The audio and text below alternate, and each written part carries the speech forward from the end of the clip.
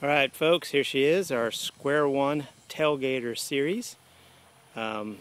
This is an extremely rugged camper. Obviously not a teardrop, I wouldn't call it, but same kind of concept, a micro camper. This one is 8 feet long, 5 feet wide, and 4 feet tall. Plenty of room to be comfortable in there. You can see it has air conditioning, has a nice awning on it, easy to put up. Can withstand some pretty good winds, so you don't have to roll it up every time it rains.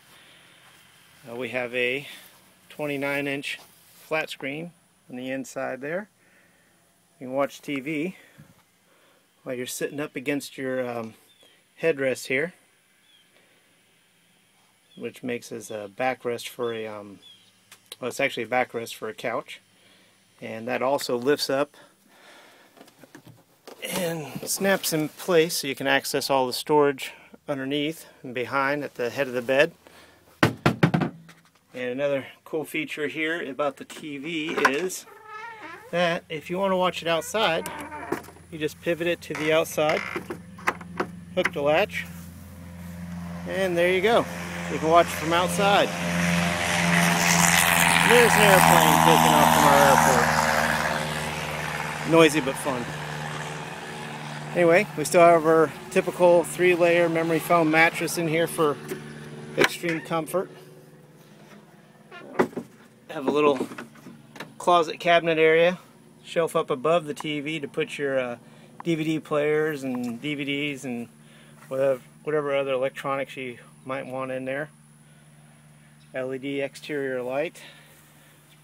3 windows, one small one on the door which screens it open, and 2 big ones in here. The one on the far side from the door is an egress window, and the one on this side is just a typical awning style crank out window.